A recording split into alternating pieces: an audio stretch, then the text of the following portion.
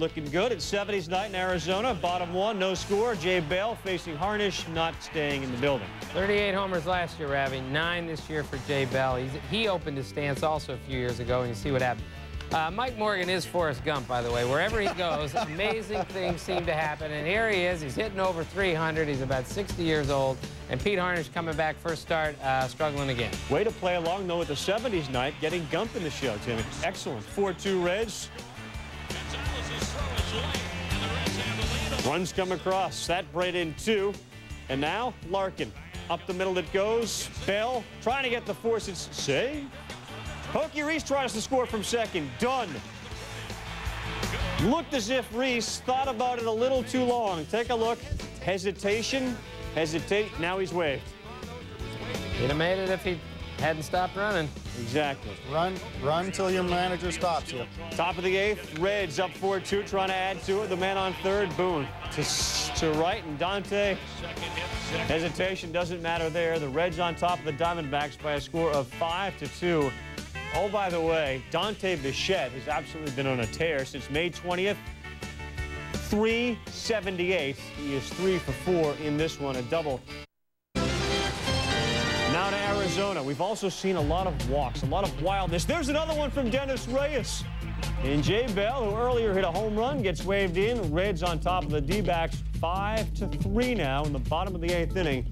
And we got our eyes on this one. Man on second right now. So speaking of Astros departed, Luis Gonzalez, a one-time member of that club, on third. Danny Graves lets a pitch get away.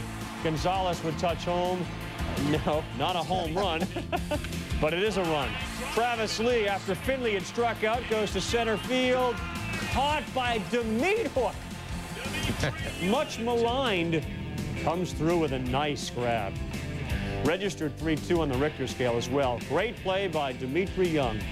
Junior 0 for 4. Missed a chance to become the 5th Red to hit 13 homers in 1 calendar month. The D-backs, only their 8th home loss in their last 30 tries. You know, don't they say there's always a first time for everything? The Reds haven't done much jumping out on top, but Dante Bichette is really hitting a pill. A 2-run shot after Junior got hit. Osvaldo Fernandez staked to a 2-0 lead, but he was already down 3-2 in the third. 2 aboard. Steve Finley having a monster year. His 23rd dong, suddenly 6-2 Zona. It was 7-2 in the 4th when Aaron Boone pulled one down the line. This will stay just fair enough to hit the pole. His 11th, 7-3. D-backs added 2 more before Michael Tucker would get him back in the 5th. Gapper going to right center wall. Chris Stein's going to score easily from second. Manny Ibar, not used to running from first, will beat the throw with a jump. Tucker later scored, making it 9-6. Bottom of the frame, Ibar plunking Tony Womack in retaliation, immediately ejected. Todd Stottlemyre just feeling left out, so he begins screaming match with Manny. Nothing happened. Pokey left the game after getting hit in the hand. Junior left after twisting his knee. Dimitri left standing by Byung-Hung Kim. 9-6 the final. Hockey 150.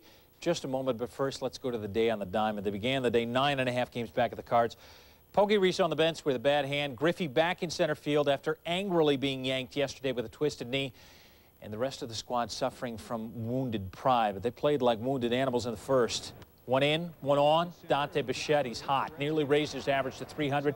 Brings Larkin in for a 2-zip lead. Then with 2 on and 2 out, Alex Ochoa. Spot start. Dead red on a fastball to the gap. Bichette's going to score. Booney going to come around to score. It was 5-zip in the first. And then in the second, Booney's big day. Lines went up the middle. Steins is going to score. Larkin's going to score. The captain was 4 for 4. It was 7-zip for Niggs.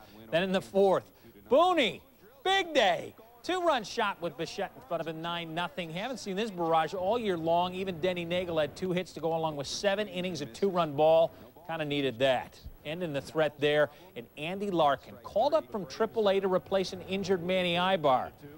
Hope this is a sign of things to come.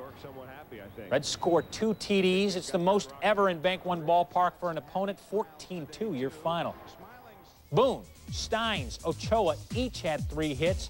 Finished with a season-high 20 off 6 pitchers. Dimitri and Santiago, the only starters to go hitless. Finishing 4 with the Reds at Bob. Top 1, Ken Griffey Jr. facing Brian Anderson and Tony Womack. He is hustling, and that is a great play. Anderson Anderson escapes with giving up just 1 in the first. Steve Parrish, 3 and 11 coming in. Gets J. Bell swinging. Luis Gonzalez, he too misses. Parrish 6 2/3, 6 Ks, 1 earned run. Brian Anderson picking off. Dimitri Young, 3rd pickoff of the year for Anderson. 2 pitches later, Alex Ochoa.